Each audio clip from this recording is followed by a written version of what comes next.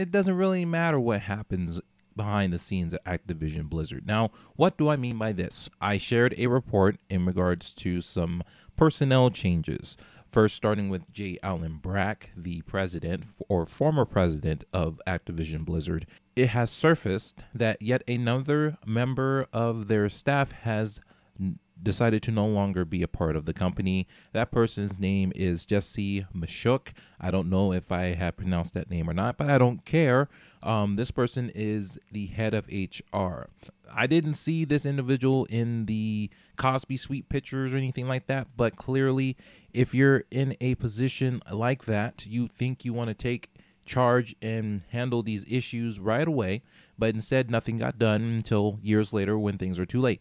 Now, we're talking about this right now because when things went down, things were coming out, you notice the stock went down. And when the stock went down, that's when Bobby went out there and said, every voice matters, right? Other members of the C-suite do not disagree based on the information that we have shared here in prior videos.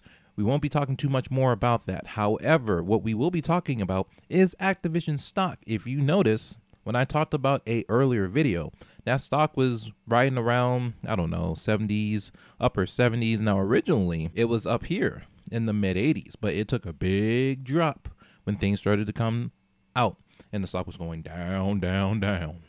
And Bobby was like, okay, we care about our employees and it's very important that you say stuff and please let us know what's going on.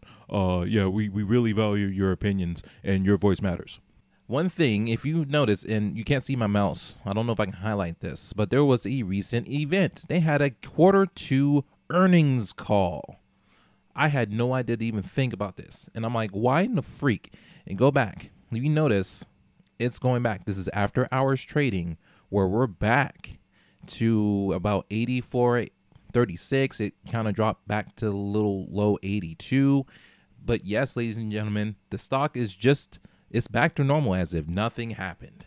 When you have a quarter earnings call with your investors and your entire point is to prove to your investors that you have a hold on everything that's going on in the company, and when you share the numbers that you share, and then investors are like, oh, okay, everything's fine, so let's go ahead and dump our money back into Activision like nothing's wrong. Everything's fine, don't worry about it.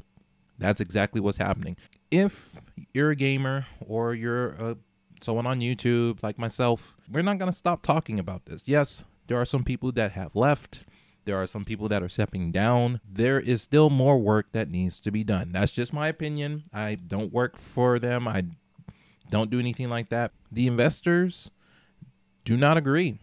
Activision Blizzard stock rises as results top street view. Activision Blizzard shares rose in the extended session Tuesday after the video game publisher's results topped Wall Street estimates. There you go.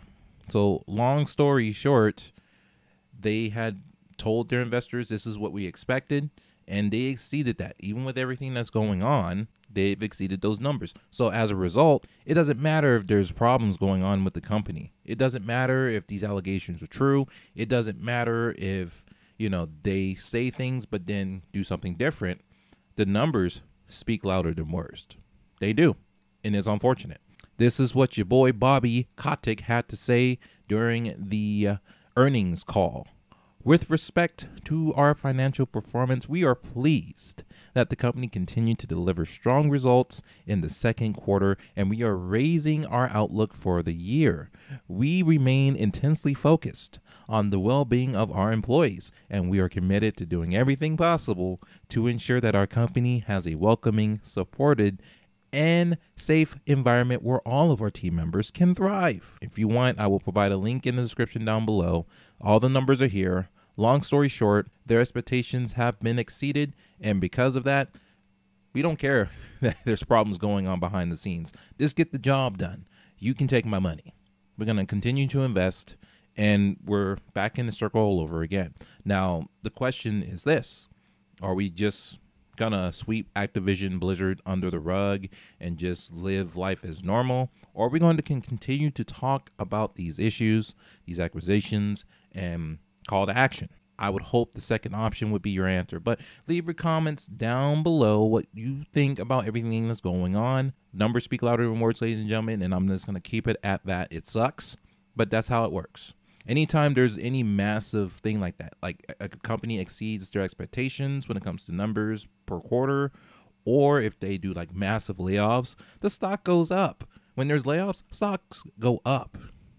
Because when you lower your expenses to your income, when there's more money coming in, regardless on how it affects other people, then the company's stock just goes up. Sadly, that's just how the game is played. So thank you very much, ladies and gentlemen. Thank you for watching. You know the deal. Hit that like button if you enjoyed this content. Leave a subscription. Hit that red subscription button, please. Please. I greatly appreciate it. Thank you. Have a great day. We'll see you in the next one.